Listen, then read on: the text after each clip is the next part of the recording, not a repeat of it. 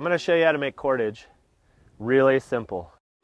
Cordage is definitely one of the skills that leads a person further into creating other primitive artifacts.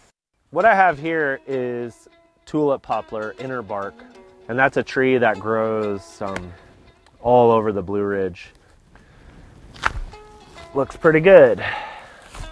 I've got enough fiber here.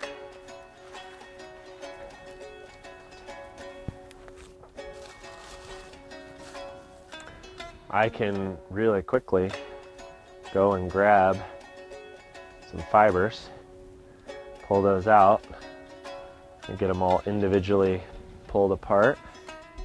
Cordage is basically a natural fiber that has been wrapped onto itself in two contrasting twists that lock together. One set of fiber is going one direction, the other set of fiber is going the other direction.